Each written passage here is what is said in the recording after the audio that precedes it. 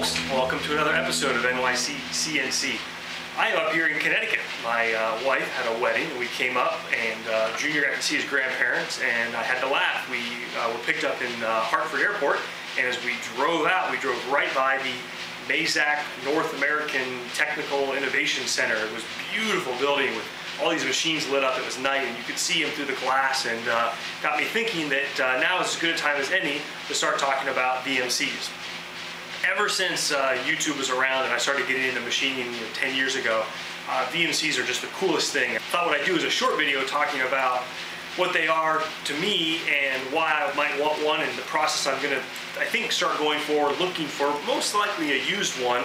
And this will bring up a lot of debate, whether it's on this comments in this video or if you go research out there on the internet and forums and so forth. There's some very touchy subjects, but there's a lot to vertical machine centers that I wanted to get into and what I've learned and start the process. I know I'll learn a lot from the feedback you guys offer. I know on the Facebook page for NYC CNC, we've already had some great input on your boxways and used machines and controllers. So if you're interested in that, hop over to our Facebook page. But starting off, what is a vertical machining center? It's actually not really all that different from the Tormach. They look different, but a lot of that has to do with the fact that there's a giant enclosure around them. But if you look at this picture here, which is a VMC sort of stripped down, you can see it's got the similar X, Y, Z setup, just like a Tormach, but it's also so different. So why am I interested in the VMC now? I'm finally at a permanent location. I'm at a building that can support one, whether it's with the pad or the clearance and the height. You don't want to move these things around, and that's one of the general themes. So, and it's the reason I love my Tormach is my Tormach's not a VMC. VMC, you got to have a service plan. You got to have a pad that supports it. You probably have to have professionals install it and level it. But I'm in a place I'm either going to have three-phase power, or I don't mind getting a converter if I need to. I like the fact that it'll have a industrial grade tool changer, the increased travel size. There's a significant difference in rigidity of the machine, which has to do with the weight and the construction technique, the travel size of the mill itself, the horsepower at the spindle, the control of the spindle with rigid tapping and so forth. Lights out machine, which I wouldn't come close to doing, but the idea that you can trust the machine to run certain things and not feel like you've got to sit there, which my Tormach can do as well. I don't like doing that because I don't always trust the coolant system, and that has to do with my own nuances to how I machine. But with a high speed, with a high volume flood coolant or programmable coolant nozzles, that's different. And that speaks to why I want to buy a VMC, is I want to actually leave my Tormach as my main working machine and have that one be something where, the VMC will be something where I will run pre-programmed fixture plates and setups on it. And it's actually a lot less exciting, to be honest, but it's a machine that's sort of better suited for that type of production work. And there's a lot to it. When it goes into rigidity, it's not only being able to take more aggressive cuts, but it's increased tool life. It's being able to maximize these carbide and insert tooling that a lot of us are already buying. But honestly, it's a science to really get the most out of a tool, whether it's a $20 tool or a $200 tool. So I don't know when I'm going to buy one, but I've started researching it. I've started paying attention. Like everybody, I'm looking for a deal. I see no reason why a guy like me should buy a new one. It's not appropriate. It's not necessary. There are a lot of used ones out there that are great. On the flip side, there's a lot of junk out there. There are a lot of auction dealers that are happy to buy something and pawn it off. I'm not an expert. I could easily be swindled because I don't really know a lot of what to look for. And these are complex machines, and they're machines where a single service bill could be more than a whole Tormach. If you crash the spindle, if you've got a ball screw problem, or the spindle needs replaced, you're talking major work. And that goes into one of the most important things that I've read about, which is whatever you end up buying, you've got to have good service for it. And that may mean you want to end up with a Haas, because you know what? The Haas field reps in your area are superb. Or you might not, because there's another one that's better. That's important.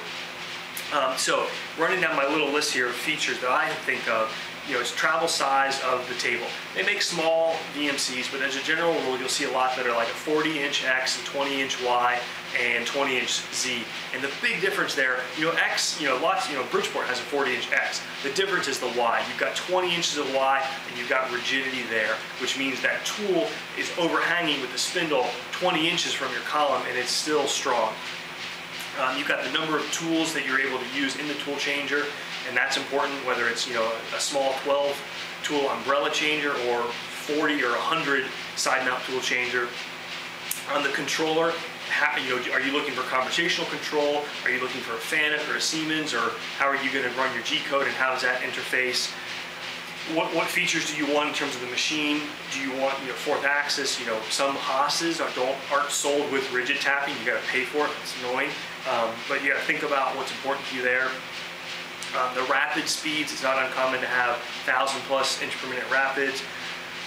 There's tool change time, then there's chip to chip time, and it's one of the coolest things about VMCs is if you look at this video right here, this is a good example of, I think this is actually a mill drill machine, so they're known for really, really fast tool changes because they have to do, maybe pilot drills, drill, tap, chamfer, and so there's a lot of tool changes, but this is like a 2 or 3 second chip to chip time. That's really fast.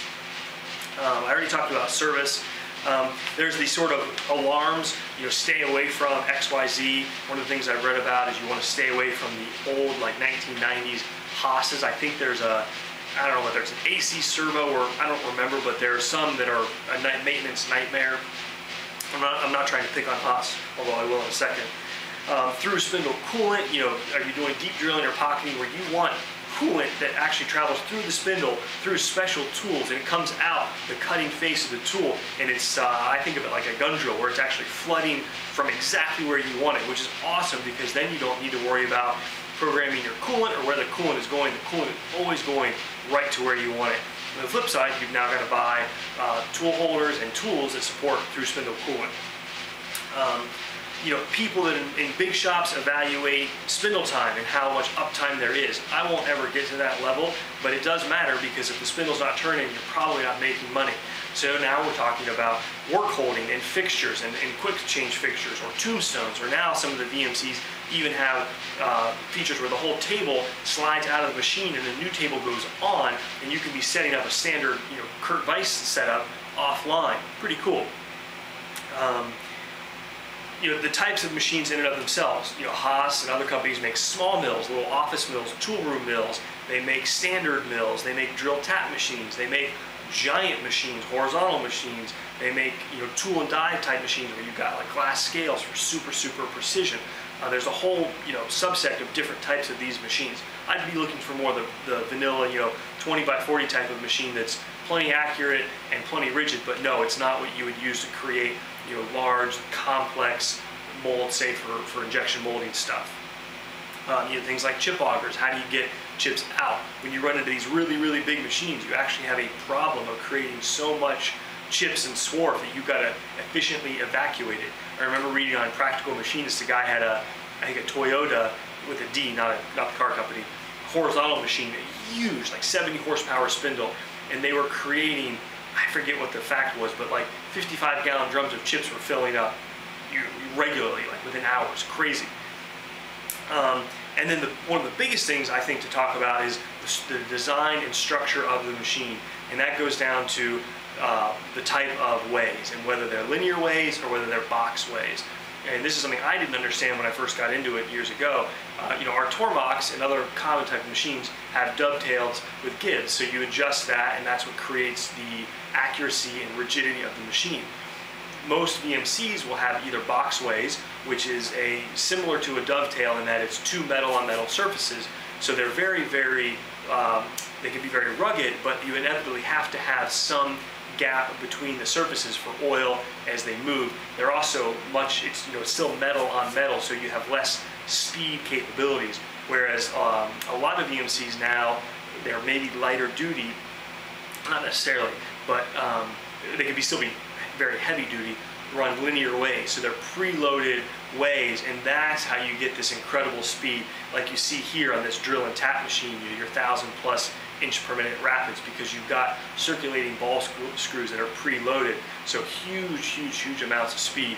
And so lots to learn. I'm super excited. It would be really cool to own one. I've got enough work to where I'd like to set up that machine to do certain jobs, and then I'll free up my Tormox to do more of our R&D prototyping, smaller runs, which would be a great goal. But I want to find a good machine. I want to try to find a $100,000 machine used for 30 or 40. We'll see if that happens. I'm not necessarily in a rush, but I'm sort of actively looking and learning, and I thought it would be fun to kind of share the more as I learn and start looking at machines and trying to figure out what's a good deal and is it close enough to make it worth my while to have it rigged over to my shop. And also wanted to hear from you guys on advice. I know it's a touchy subject. For instance, Haas. You know, everyone loves to beat up on Haas. They're very, very popular. They spend more on marketing dollars than probably the next 10 companies combined. I made that up, but they spend a lot on marketing.